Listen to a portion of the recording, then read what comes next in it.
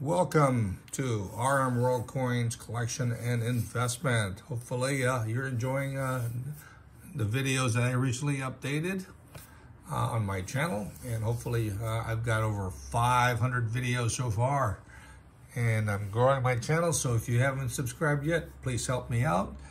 Subscribe to my channel and you'll get notified as I upload more videos this week and next week during the holiday seasons, and hopefully more next year. I'm always buying and always selling, so I'll have new coins all the time. And as long as I have the time to do it, definitely I'm going to try to teach everybody how to collect. You're a beginner, intermediate, or good speculative investor, look at my channel, see what you can acquire, get them at a good price, or if you can afford it, get the best you can. These coins will continue to increase in value. So if you're familiar with US coins, everything in the US is extremely expensive. Morgan dollars, peace dollars, barber, seeded, everything you can't afford, okay? The US world coins will also do something similar, but it's a time where you can still afford them, okay? So if you can't afford US coins, move in something that you like, world coins. So if you like a specific country that I like England, I like Panama, I like South Africa, I like Canada, okay? I like the British Commonwealth coins, okay? I like Mexican coins, Central America, I like South America, I like some I like some African country coins, Eritrea, Ethiopia. I like European coins, Russia, China. I can't. They're kind of oversaturated and too expensive in China. Everybody's collecting China. To me, they're overvalued.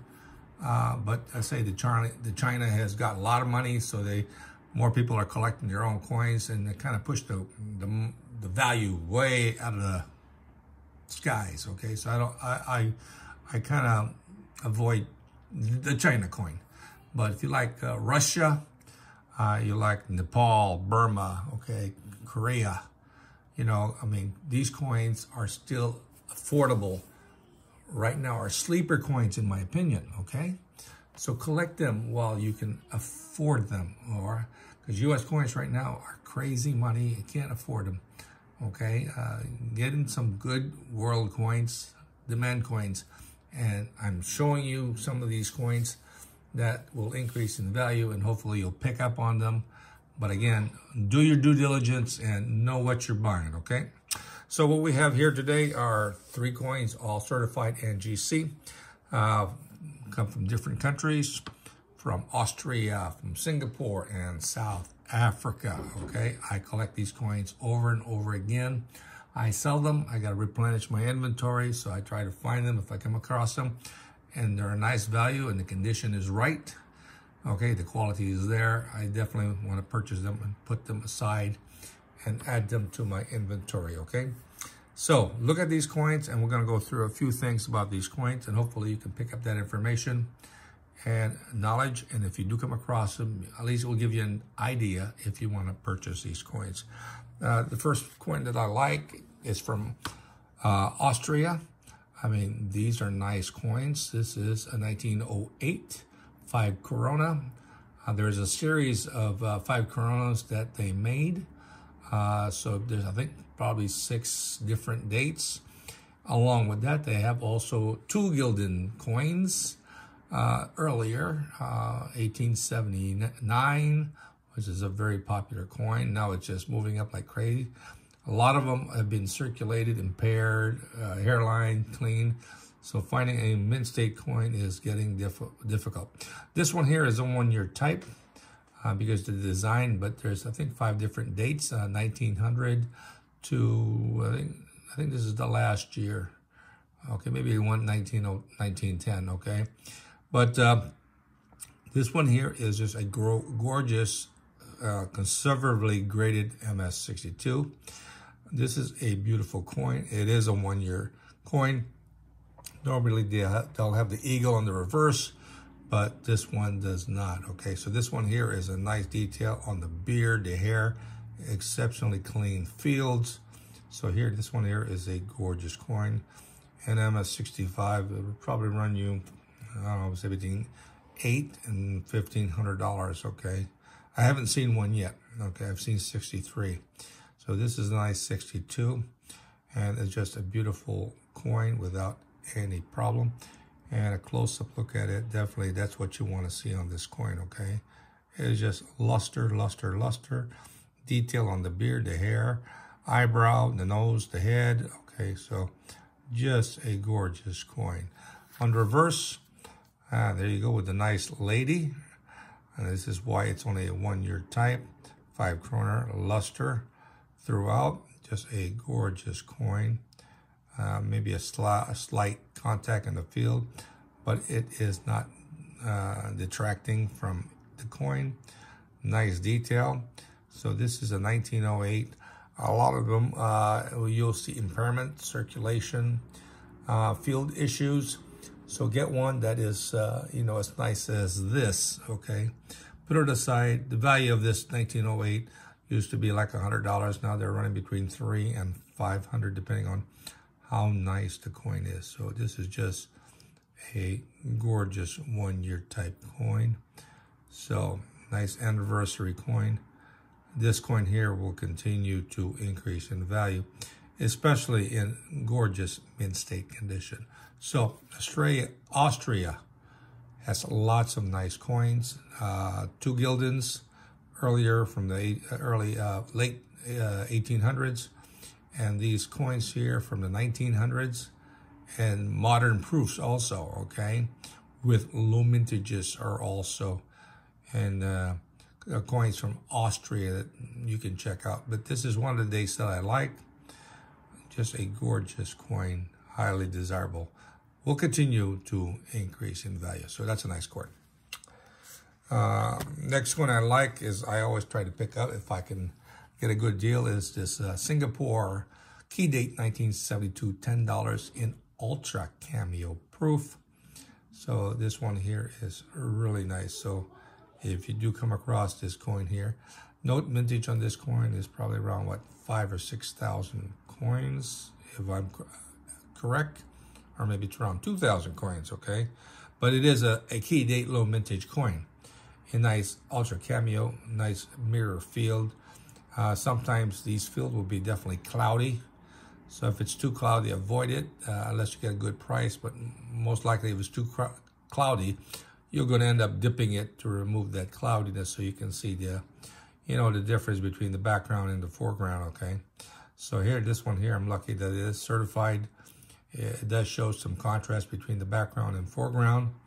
And it is a low mintage. I think 2,000 coins were made on this coin. So this is a gorgeous coin. And of course, this is from Singapore. It is a quiet market there. But once they realize that their coins are rare and they collect their own coins, or the countries around there collect their own coins, the value will continue to increase on these nice low mintage proof coins. On the reverse, their coat of arms, 1972, Singapore. So just a gorgeous coin, highly desirable, okay? This is a coin that if you do come across, I suggest you put it aside if you can afford it. This coin should run you between $300 to $600, depending on how nice it is, okay? So just a gorgeous coin. Next coin I like, definitely this is South Africa. As I mentioned, I love collecting coins from South Africa. They are like a sleeper country. You can pick up all their 5 shillings at a good value, but when they get to MS 65, 66, or 67, or even 68, the prices are going crazy, okay? But if you're looking just for a basic, nice coin, you should be able to afford it. This one here is the key date 1959, 5 shilling, is in proof 65. Mintage on this one here is between 800 and 1,200 coins. So it's a very small mintage because at that particular year, they only made so many numbers in proof sets, and that was the lowest mintage proof sets that they made. And of course, this is being a proof. This is something that was removed from the proof set. So it's a broken up proof set, and this is graded proof 66. So it is a pretty high grade, very conservatively graded. This coin is better than what I've seen that are 67 or 68. So be sure you are familiar with it. If 66 looks this nice, no need to improve on it, okay? You're not just going to 67 or 68 and pay that extra money. You're not trying to get, the population number, if that's what you're looking for, low population. If you're only looking for a nice sample that will continue to grow, definitely 65 or 66 is more than enough in grade. And if they're this nice, great. The one that's rarer than the proof is the BU, the regular business strike, or the proof-like, okay? Again, the mintages on the BU, I have not seen a nice 65 in a BU, frosted BU, for quite some time. And to me, there's only a few handful of that coin in the commercial BU strike. The proof-like, it's almost similar to the proof, with I think a mintage of a couple thousand coins. Okay, but either way, the 1959 5 shilling in BU, proof-like or proof, are all scarce, okay, in those three types, okay? So if you come across them, great. If you want to collect all three types, that's also great, okay? Be sure you know the difference, okay? Because sometimes the proof-like and the proof looks almost similar. The BU, you can tell, it's got luster, okay? So that's the thing. To me, I prefer the BU. I think, to me, that is a sleeper coin. The proof I can get anytime, okay? The proof-like I can get anytime. The actual BU is the hard coin to get, okay? Definitely. And on the reverse, you got a nice buck. And again, 59. This is just a gorgeous coin. Highly desirable. Some of these proof you'll see hairlines, okay? Sometimes what you'll see is the hairlines are basically from die polish. So they are raised, okay? They're not into the coin, but they're out of the coin. Surface, they're raised because they're polished. So know the difference between a hairline versus a raised line that is from die polish, okay? Be familiar with that. And if you're not familiar with that, Google it up between a polished line versus a hairline, okay? Know the difference between the two. And so when you do come across it and you examine the coin, you know if it's raised, it's polished lines. If it's into the surface, it's a hairline, okay? Or a clean coin. Be careful. Know the difference, okay? Again, the 59, highly desirable date. Always I like to collect. If you like this started from 1947 and continues on till 1964. And I like the 47, 48, 49, and 50. The rest are pretty cheap, but the first 3, 4 is difficult, and of course the 59, okay? But if you're able to collect the whole series, you'll have a nice collection. So if you come across 1959 5 shillings, definitely a key date to find. And if you get the BU, you'll have a better coin, because as of yet, I haven't found one that I like or seen at all. All I see is proofs or proof-like. So know the difference between the three. And definitely, if you come across the BU, contact me. I love to hear it, and I love to see a picture of it. If you do see one, that's an actual BU with full luster, okay? Well, anyway, hopefully, the videos I have uploaded, you'll like and enjoy, and give you some good knowledge. The three I've showed you from Austria, Singapore, South Africa, all are pretty good coins to collect. Put it aside, let it sleep, let it wait in your collection. Be sure if it's rare, be sure to get it certified. Be sure you place them in an airtight holder so they don't wake up 5-10 years and they're darkly toned, okay? Be sure to put them in an airtight container, like in a capsule, okay? If you're not familiar with capsules, let me bring one out here. I have capsules here that are airtight, okay? So this is one capsule that I like to put it in. So if you put these expensive coins on a flip, they will turn colors because air can get to it. So this is one type. And another type that I like is this one here, okay, with the special size to correct it. So this too will be airtight. So get these products for your coin if they're of value. You don't want to wake up 10, 15 years down the road and then see all your coins dark toned, okay? And then all that money is wasted, okay? Now you got to treat your coins, clean your coins. You don't want to do that, okay?